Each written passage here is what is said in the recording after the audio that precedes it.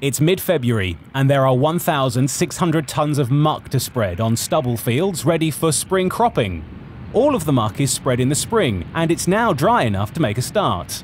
The crop rotation is such that the whole farm receives muck every 3 years.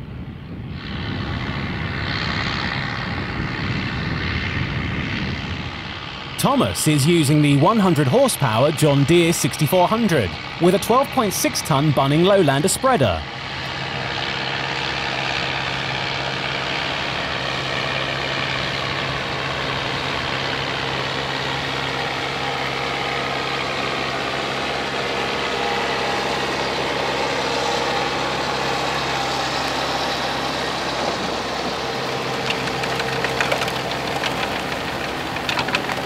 Spread width from the two vertical beaters is about 10 metres, although passes are overlapped to ensure an even coverage over the whole field.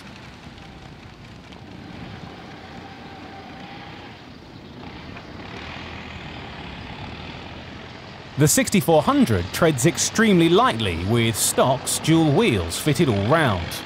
These will remain on the tractor now until all spring work is finished.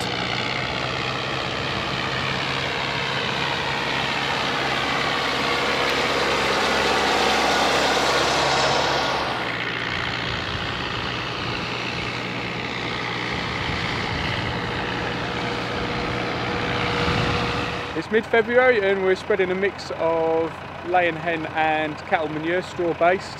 We're applying very, very close to our field limit of 250 kilograms per hectare of nitrogen. We base that on the weight of the muck that we place on the heaps and an analysis of the manure that's done every 3 years. We're using a Bunning Lowlander spreader, which we hire in from Ben Burgess, who we have a very good relationship with. And this is our 6400, 100 horsepower John Deere, or I should say it's my 6400 because it was new when I was 14 years old and I was the first person to get in and drive it, and I've been using it pretty much every year since, baling, sugar beet harvesting, muck spreading. I'd get it on a trailer as well if I get the chance. I'd drive it home if I got the chance. I love the old thing. Lovely tractor, and it's just about got enough power for this, 100 horsepower. Got lots of gears so we can set the speed nicely. It's been a fairly reliable tractor. It's done nearly 8,000 hours now. Very little trouble really. Had a couple of little engine faults and a couple of gearbox faults which were done under recalls.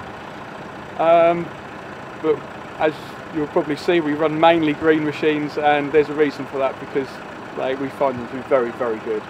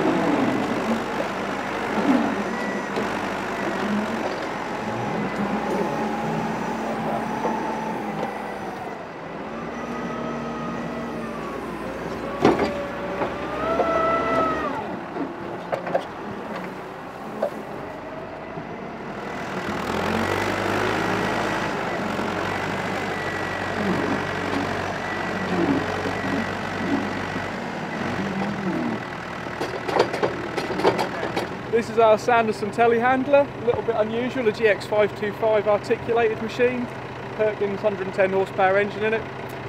We bought it second hand in 2001. It's a 98 registered, 96 build machine. We're not entirely sure why, it must have sat around a little while in the factory. Built in Grantham by what was the Agri Barford company, but this was actually sold as by Class when they owned the Teleporter company. It's been a good machine. It's in pretty much daily use. Done nearly 9,000 hours now. This one, which is quite a good number for a telehandler. Not the most reliable machine, but we like it. It suits our needs well with the articulation. It's a good, strong machine.